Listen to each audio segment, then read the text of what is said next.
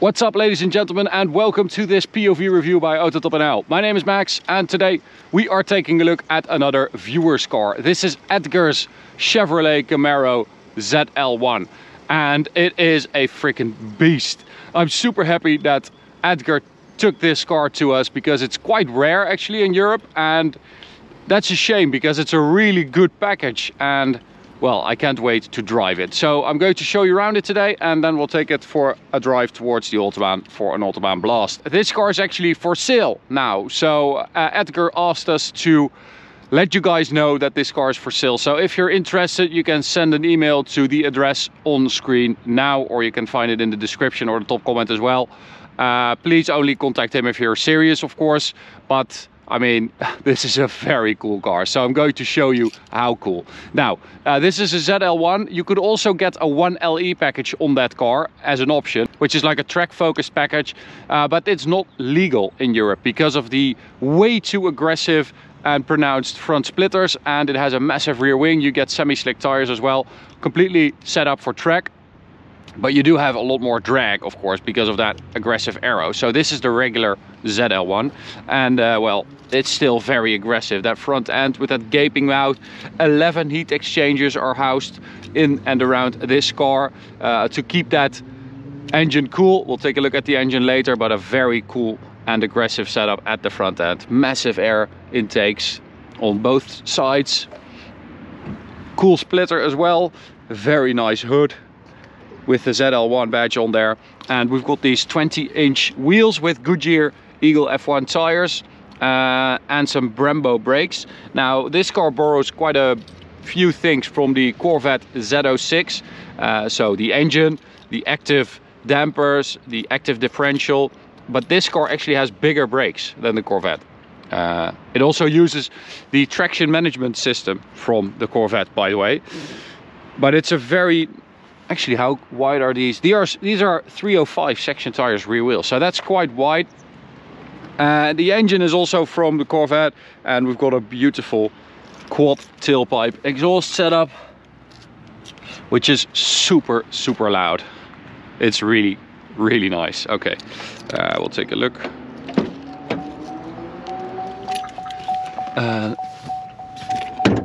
There it is.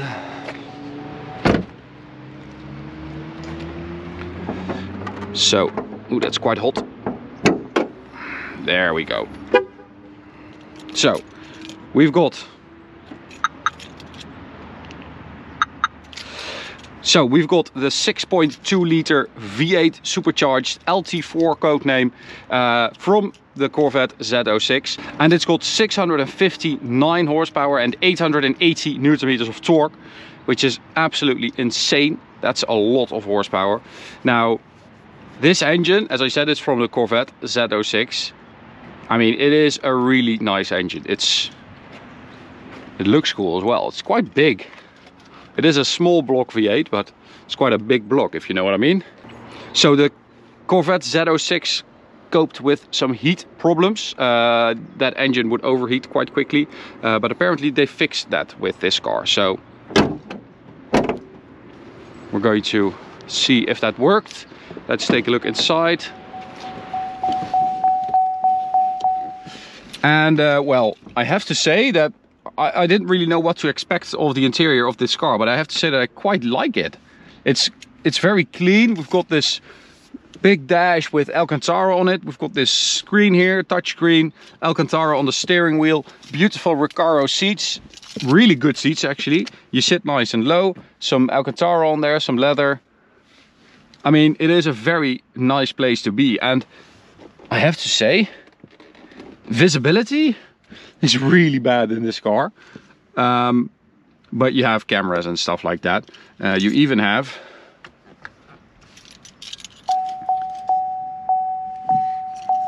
so let's start it up. Oh, we have to press this. There we go. We even have a mirror. Edgar told me if you flip this up, you get a camera. So that's the rear view camera feed giving you info through the screen. So that's quite cool actually. But we're going to use the normal one. And other than that, we've got a big speedo, we've got a US speedo here. But you can see that Martijn switched it to kilometers an hour for the Autobahn POV. But it only goes to 200, so the needle will run out of speedo quite quickly, which is pretty cool. I mean, this car, the Camaro, the build quality is like really good. It's much better than the previous one.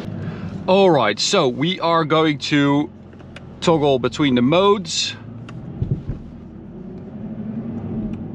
Oh, it's there. I was looking at the wrong screen. So we've got Tour, Sport, Track, Snow and Ice. Well, we're going to go for Track because you get the best exhaust sound as well, apparently. And we know that Camaros sound really good. We've actually driven an older Camaro SS with a V8, which sounded really good. Just a ridiculous sound. Okay. So manual.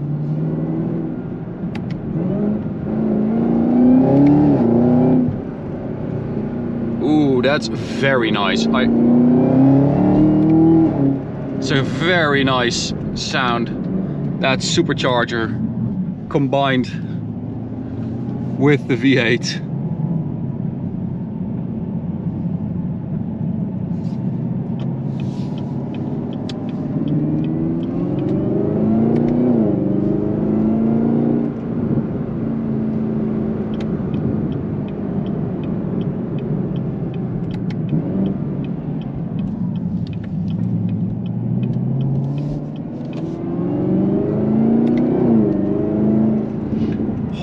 Oh man, so we've got a 10-speed automatic gearbox which they developed together with Ford.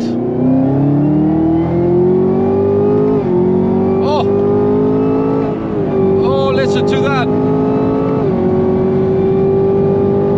Holy moly. Okay, we're going to go for drive for the Autobahn part. Oh, but listen to that.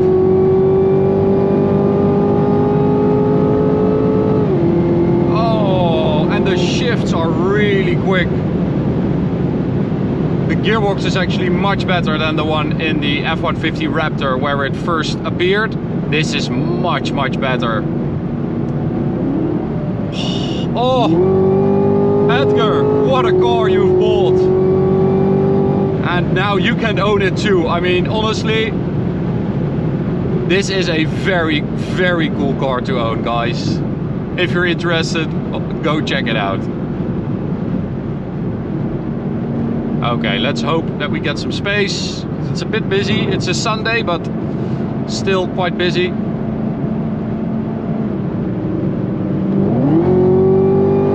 Oh!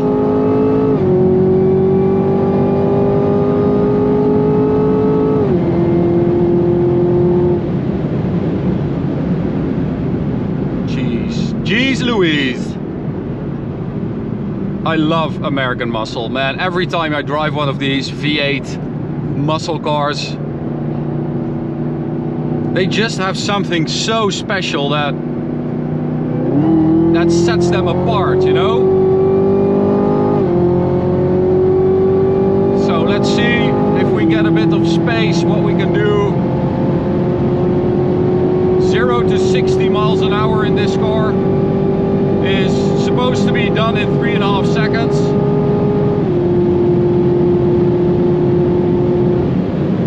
That's 280 something. Oh, those brakes are very good. Pedal feel is awesome.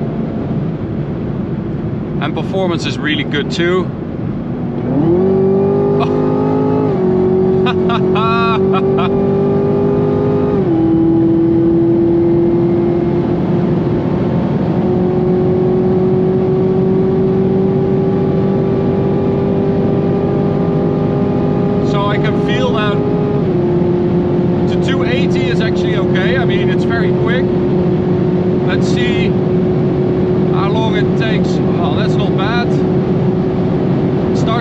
A bit now, 294.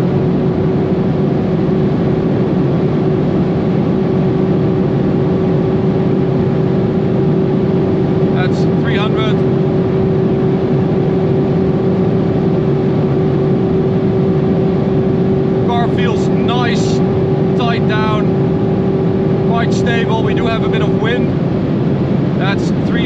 65. We have some traffic here, don't really want to overtake too many people sitting behind each other, but man, what a car. Oh, it friggin' hauls ass, this thing. Okay, so let's go to manual mode and we'll turn around. So this is supposed to compete with like a Dodge Challenger Hellcat or a Mustang GT350 or GT500, or what else do we have? Well, those cars, V8 muscle cars, and then the most aggressive, most powerful versions of those muscle cars. And these cars have gotten so freaking good.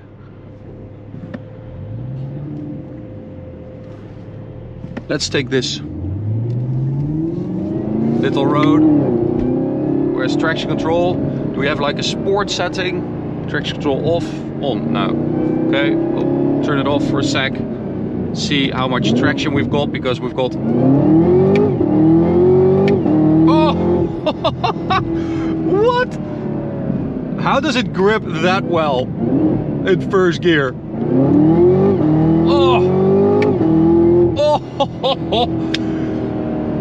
And those shifts are so quick, and because you've got that 10 speed, it feels like it's endless. Oh!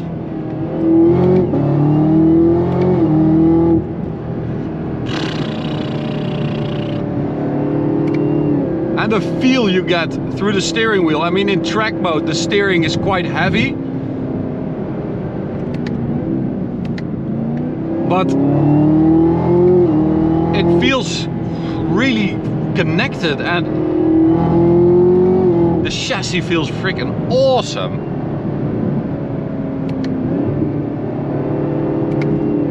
Whew, this is a really good car. It's actually, it's quite a bit better than I was expecting, to be honest.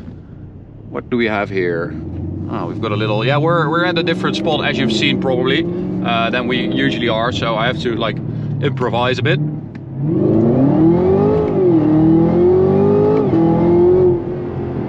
Oh.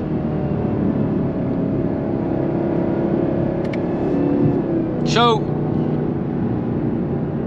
these cars, I mean, the Shelby GT350, the GT500, this ZL1 and the 1LE, you know, even more. These cars have gotten so good and so much better compared to just a few years ago. I mean, they have really nailed this now. I mean, the Hellcat is a different story, because that's just about straights, doesn't really like to corner.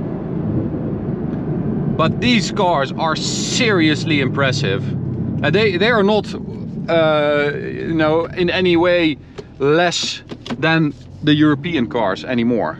I honestly feel that way. I think in some ways they are better, and in some ways the European cars are better, but it's so cool to have these completely different approaches to what a sports car is. With that massive V8, with that supercharger, I mean, that's just stuff we can't really do anymore here. I mean, especially in the Netherlands, this car is $65,000 in the US, starts at 65 grand. If you get this car in Holland, if you get this car to the Netherlands, you have to pay a lot of taxes, and you end up with 175,000 euros for this car. So 65k to 175. That's how crazy people here have become.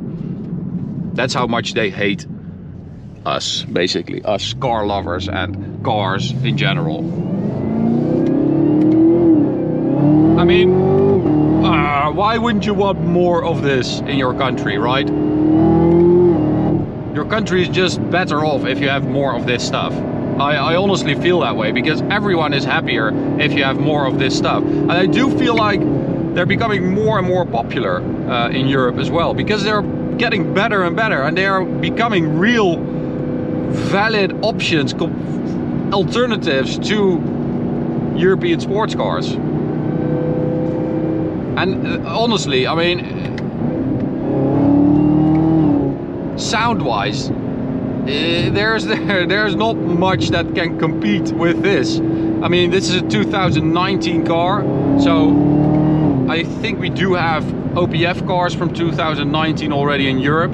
But if you compare this to a BMW M5 or something like that, yeah, this sounds way better. Much better. This is just on a different level. So let's see if we can get a little sound from this stuff here.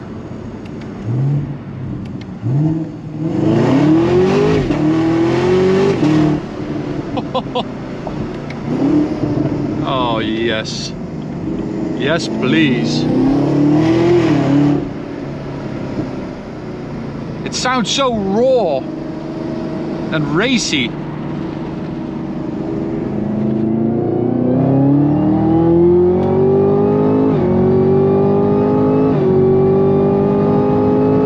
There are a lot of shifts and they are quick.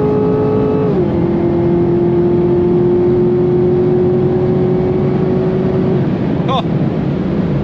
Holy moly, what a car, what a car. It makes me want to do like a request to you guys. If you have these US cars in the Netherlands or in Germany and you want to come to us, or in Belgium, and you want to come to us at our regular spot, or here, this is more to the north of the Netherlands, I mean, please contact us at the address below, because I want to do more muscle cars. This is just so much fun. I absolutely love them. And if you have tuned ones, even better, you know, with a different exhaust or a Mustang GT with a supercharger or something like that, contact us in the address below. So 100 to 200 kilometers an hour. Of course, we also did our performance measurements and it performed really well. 6.94 seconds, 100 to 200, which is very impressive. That's faster than a BMW M8 competition. It's also half a second faster than a Dodge Challenger Hellcat. It is a bit slower than a GT500, which did 6.22, but of course that car has 760 horsepower. This has 659. Oh, so it performs really well, it handles really well, it feels very solid actually. The stuff in here, build quality feels good. So yeah, I am a big fan, and I want to thank Edgar for bringing his car to us, for trusting us with his car. It is for sale, as I said, so if you're interested, contact Edgar, and I hope that one of you will buy this, because it would be awesome to keep this car in our community of petrol heads. I am going to end it here, guys. I hope you enjoyed it. You can subscribe by clicking the big button in the middle. You can also check out this video or go check out this playlist. See you at the next one. Bye.